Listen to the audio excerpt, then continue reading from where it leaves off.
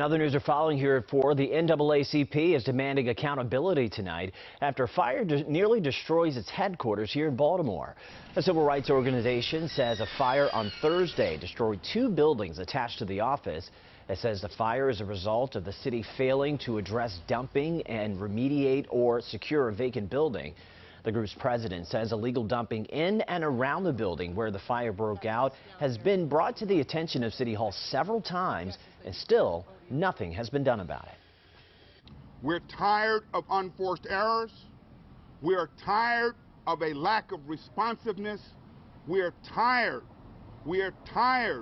of disaster after disaster and then excuse after excuse from City Hall. Now, the NAACP calls for the dismissal of both the commissioner and deputy commissioner for the Department of Housing and Community Development. Mayor Brandon Scott has since responded to the group's concerns and had this to say about the situation. We take this issue very seriously. Yesterday, after learning about the fire, I dispatched the Deputy Housing Commissioner for Code Enforcement, Eric Booker, to the site to meet directly and talk directly with President Little to see what they needed in the immediate and moving forward. The Mayor Scott says he invites the NAACP to help him in addressing the problem with this vacant property, as well as similar vacant properties across the city.